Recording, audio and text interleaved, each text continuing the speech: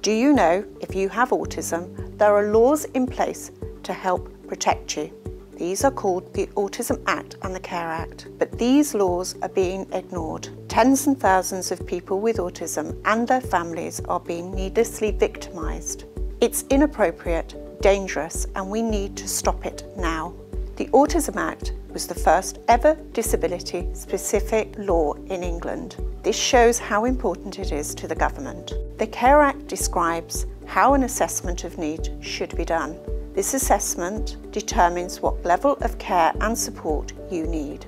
It also says that the person completing the assessment must have the skills, knowledge and experience of autism. We are very concerned that these laws are being ignored. Put simply, local authorities are acting illegally.